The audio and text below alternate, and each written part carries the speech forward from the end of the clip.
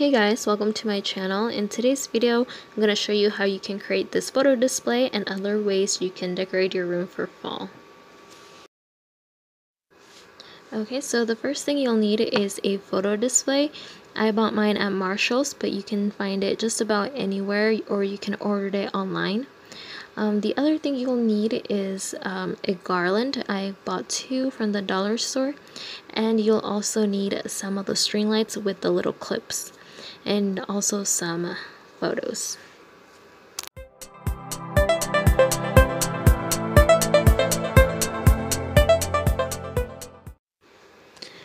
Okay, so first I'm gonna start out by taking off the photos I already have on there. You can decide what type of photos you want to put on. I have little Polaroids that I like to put on here, but you can use any size of photos that you'd like, or even little note cards that you want to put up. Okay, so these are the string lights that I have. Most of them are battery operated, at least the ones I have purchased.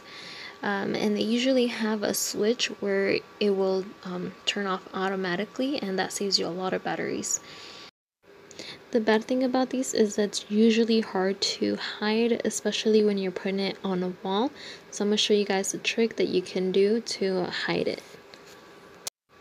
Okay, so learn from my mistakes and do the leaves first and then the clips, because they will get all tangled up and it's very hard to work with.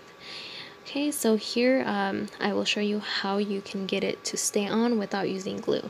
So these are very simple. Just take out the stem and put the little loop on there, and that's how you will get it to stay, and you do not need to use any glue.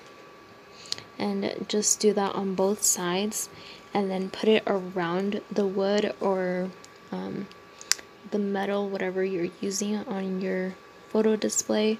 So here you can see that I looped it around it, and then I had it hooked on there. Okay, so I did the same thing on the other side off camera, and this is just the easiest way to get it on there without ruining the photo display, and you can always switch it out with a different theme. So this is how it turned out. I did it upside down, that way it looks like the leaves are falling, and I didn't add the second garland just because it was too much. Instead, I went ahead and bought these little flowers. They're called dribbling blossoms, and they were also from the dollar store, and I just took them out of the stem and got them hooked on there. Next is time to put on the little string lights, and you just want to stretch them out first, and before you hook them on, I would suggest to kind of move them around to see where it would fit, because then it gets all tangled up as well. So I went ahead and did that, and this is how I wanted it. And then next we're gonna add the little Polaroids. I need to get new ones for fall, but these are the ones that I have from summer, so I'm gonna use these.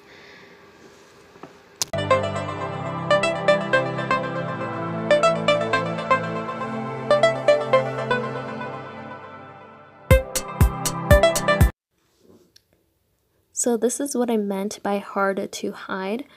You can see this from far away, so we're gonna try and fix that.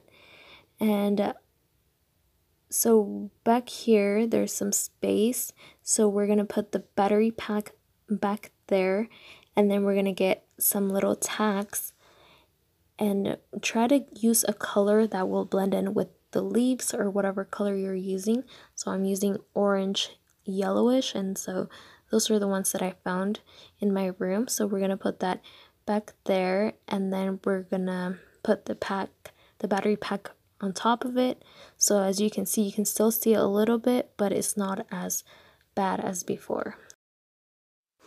So the next thing that I did, I connected 2 garlands together, and then I just hung them over my window, and then I turned on my string lights that I usually have on. They are little stars, so they're perfect for the theme.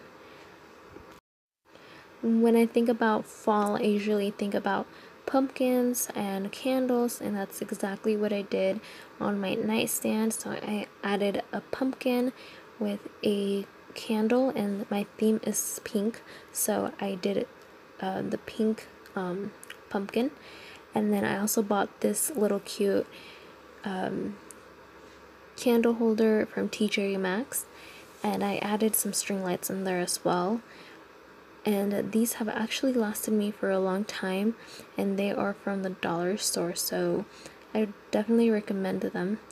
So why I chose this pumpkin was because you can easily turn it for Halloween, and then once Halloween is over, you can just turn it around and it still looks like a fall decorative item.